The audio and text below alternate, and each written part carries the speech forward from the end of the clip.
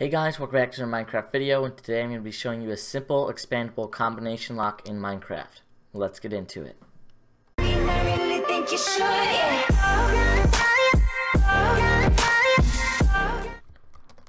Okay guys, so this is our combination lock, and if we come out behind here we can see all the redstone for our combination lock, and this here is our code. So these two redstone torches indicate which levers need to be pulled on the opposite side.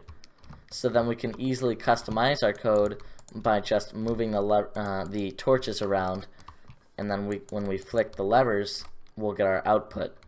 So then we can also easily expand this code by just bringing our wall out a little bit, and then placing the levers on, and then we just bring in our redstone line, and then we can place our torches again. So that's going to be our code now.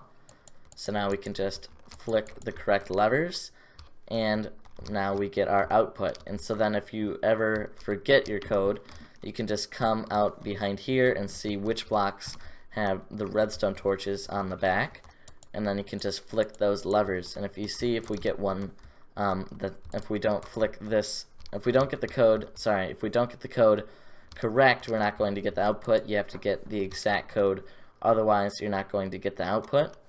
So let's build up one from scratch right here. And the lamps I'm just using to indicate that we got the code or we didn't get the code correct.